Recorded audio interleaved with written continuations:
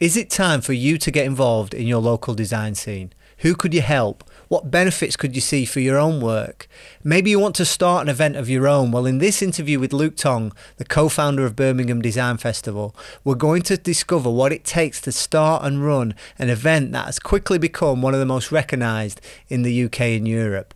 Luke's going to share his journey from the initial ideas to hosting some of the world's biggest names in design, as well as his own 15-year career in design, working with agencies on some global brands before starting freelancing for himself. Luke is also a visiting tutor at Birmingham City University, and you're going to discover his passion for the design community in this conversation with Luke Tonge. Hi Luke, thanks so much mate for joining us and hanging out today. Hey Matt, good to be with you. Thank you so much for inviting me. Could you give us a little bit of context for people who don't know you? Maybe like 1 minute of your career, maybe from where you studied and just some of the things you've done, whether you've been in-house agency, what kind of projects you've worked on. Yeah, of course. So I studied graphic design at Falmouth in Cornwall for 3 years in the early 2000s now, which is a scary thought, long time ago. I then did 10 years in industry at two relatively big agencies outside of London, so opted to not go and do the London thing, but worked it in the Midlands. So was at my first agency for 3 years and then moved over to Birmingham where I met my wife and settled and did 7 years there, rising to become a senior designer. And then I realised that industry and agency kind of life wasn't what was going to make me the happiest. I'd been doing quite a lot of freelance during those years, been working on magazines and smaller kind of independent jobs that were keeping me a lot happier. So I made the leap and went freelance. I also was invited to start lecturing at that time, so kind of jumped out of one world into another very different one, which was, you know, being my own boss, juggling various side projects and doing a bit of lecturing. So I've been doing that kind of mixture of things for the last 5 years now. So kind of 15 years into my career with that rough kind of 10-year agency, 5-year independent kind of break. Great. So 5 years freelancing now. Yeah, it's flown by. I keep telling people it's like 2 years or 3 years, but it is nearer 5. That's because of the pandemic. It's kind of I guess so, yeah. Everything was last year that was actually 3 years ago. Right. So what kind of areas do you specialise in and focus on as a designer? I want to focus in this conversation on you work with the design festival, but I just think this context is really helpful. Sure. Yeah. So it definitely has kind of everything that I do informs everything else that I do. So there's always links and connections there. So probably 3/4 of my time is spent working on brand.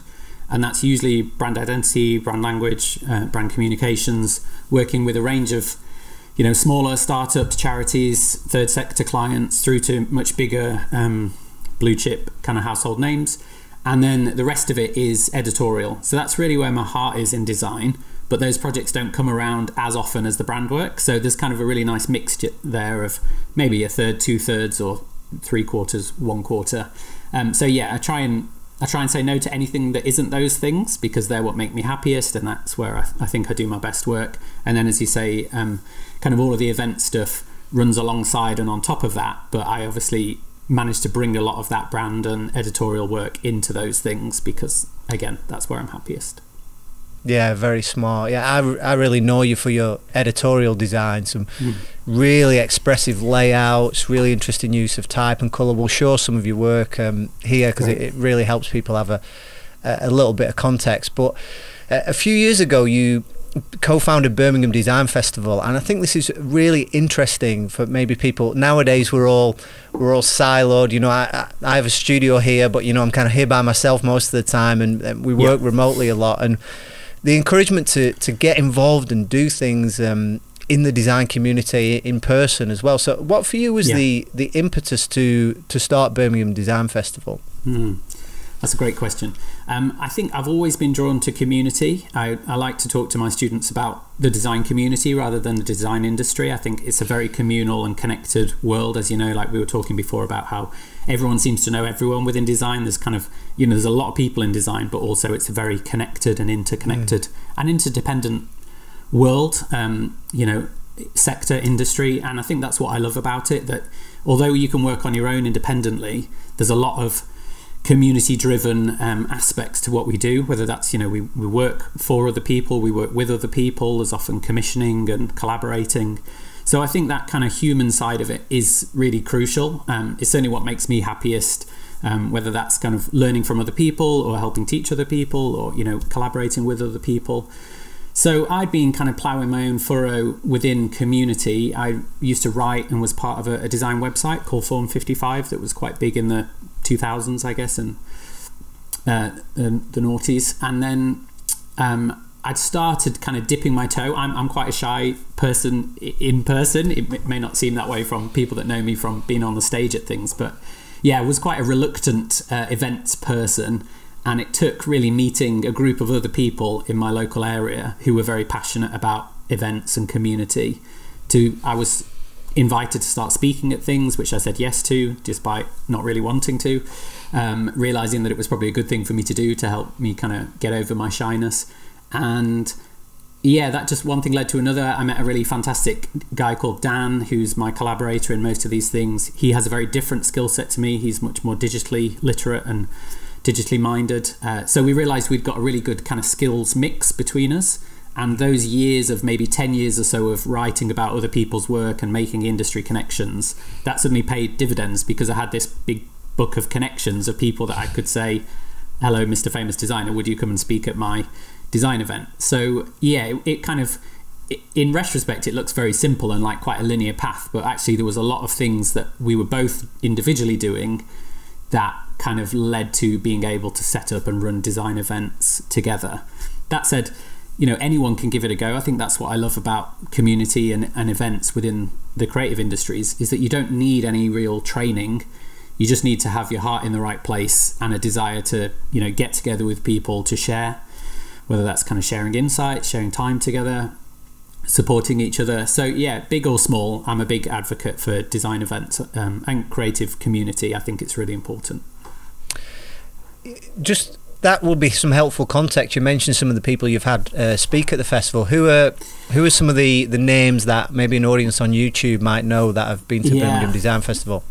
Great question. So we were very fortunate. In our first year in 2018, we had Aaron Draplin fly over and join us. He was obviously a fantastic speaker to have in our first year. We try and have a real mixture of household names within the design industry and then people that maybe haven't had that platform before. So each year we have 70 to 100 speakers. So you can fit a lot of household names and a lot of newer first timers within that. So we've had Anthony Burrell, Regine Dalbello, Astrid Stavro, Jack Rennick, Craig Oldham, Jim Sutherland. They were all in our first year. So lots of very well established and well known British designers and some international.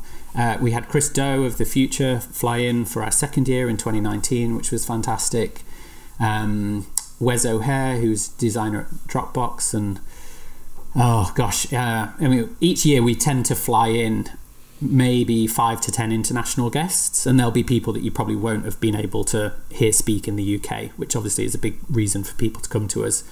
But then we have all kinds of lesser known and slightly more left field. We had a guy who builds pianos come and speak in 2019. All kinds of people that maybe you wouldn't be exposed to if you were just going to a UX conference or just going to a design meetup somewhere. So we try and keep things very broad. We have quite a broad set of disciplines that we cover within the festival. So that means that you might come to hear an Anthony Burrell or a Google Design or Sony or Adobe or whoever, but then you will stay and you'll discover lots of other speakers that maybe work in a very different area of industry to what you're used to, whether that's kind of more traditional craft-based things or animation or illustration or any of those kind of things. So yeah, a very broad church.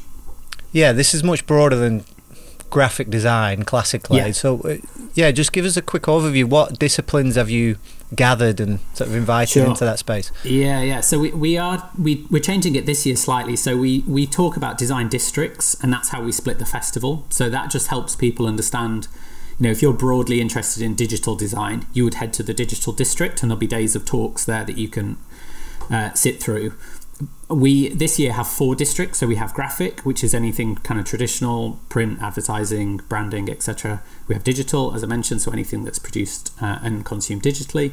We have products, which is anything that's physically made, so that includes things like architecture, fashion, product design, interiors, you name it. And then this year we've added illustration as a separate district because there's so many fantastic illustrators out there. We were kind of struggling to fit them all into graphic, which is where they used to sit. So that we think is going to be a good balance of those four kind of streams that you can, the idea being that you could come for a day and you could dip in and out of all four of those because they're all walkable, so that the physical distance is quite easy to navigate between them, and the talks happen on the hour, so that you can start in one area and move across to another and then head back, and you can kind of have a bit of a picnic of talks. Yeah, very cool. What sort of differences have you seen this has made in the city? I mean, I'm presuming that most people watching this video will be familiar with Birmingham, given that it's the second largest city in the UK. So I would have thought they'd know Birmingham or Aston Villa or canals or something about Birmingham, Yeah. All the stereotypes. But you don't have the accent though. That's one thing. No, you don't sound like a Peaky Blinder. I'm not. I'm what they call an incomer. So I was born in the north, maybe not quite as far as north as you, Matt, but I'm from near Sheffield originally. That's where I was born and grew up, and spent my kind of formative years there. Went off to uni in Cornwall, headed back, and then moved over to Birmingham. So I've been here 12 or 13 years, something like that. So yeah, I've not quite picked up the accent yet, and it's it feels like home. I very much feel a part of the city now, but it is interesting that I do still have that kind of incomers. I don't have maybe some of the hang-ups that some of the locals here have, because Birmingham is a really interesting city. It's fantastic. It's vibrant, it's young, it's thriving. There's an amazing food scene and cultural scene, etc. But it still sometimes is the butt of the joke. I think people can mock the accent. They can think that there's nothing kind of exciting happening here, which is a real shame that it's kind of had that reputation. So I feel like the work we're doing is partly to prove to people that Birmingham deserves its second city moniker, that it's on the map for good reasons, and that there's a really vibrant creative scene here, which we're really proud to be a part of. Yeah, very cool. What about for you personally? Like, I know that I've known you for quite a long time, maybe 10, 15 years since we first met, and I know that you're a really generous guy, and you've got that real desire to help out and pay forward some of the opportunities you've been given. But I think it's really interesting that when you become involved in something and when you give things come back to you. So what are some of the benefits that you've seen for yourself in your own design career through starting events and being involved in them and networking in this way?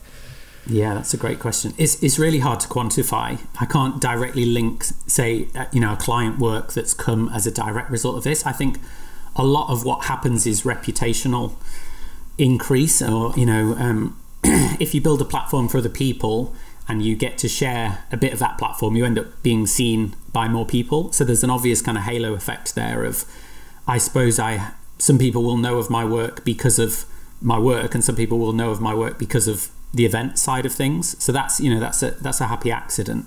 I would say most of it is just the joy that comes from knowing that you've done something that's of value, and that you're building something with a community and for other people. Meeting your design heroes is not to be underestimated, or undervalued. That's a fantastic part of why we do what we do, and we're really fortunate to have met and made some really good friends with people that they used to be people that I would share their work and write about them, and now they're people who I'm friends with, and they're in my phone. So that's a really lovely byproduct as well. So I think it's myriad. It's not, I don't know whether I get more work as a result of that side of things. I certainly give a lot of time away to it, so it's not necessarily very lucrative at the minute. One day it might be, but yeah, I'm very happy that I've achieved a balance. I mean, I don't have a work-life balance down at all, so I wouldn't pretend that I do. I work very long and hard. But what I do is I manage to do work that I really enjoy, and that helps pay for my time, so that I can then be free to do community things which don't necessarily pay. So I'm much more fulfilled now than I was when I was full-time, for instance. Yeah, that makes sense. And just like, again, for our audience, like I know, because we've done a few projects together, that you've been able to get to this point now where you're a high value designer, that your worth.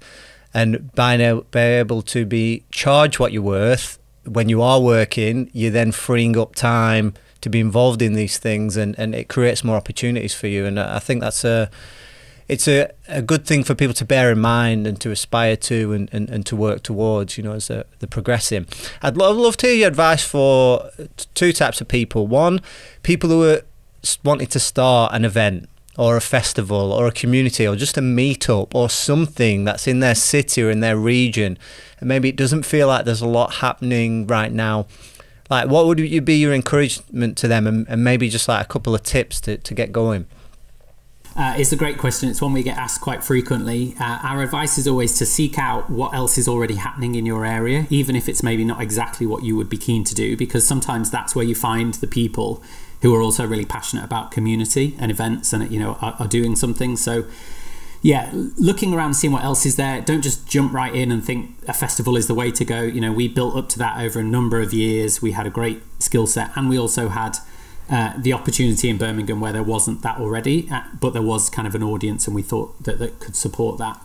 The second thing that I would do is I would start with a smallish meetup, which is probably more general. So if you're specific and you love brand design, it's going to be quite hard to start a brand design meetup in your area, I would think, unless you know that there's a load of people there that were within that niche.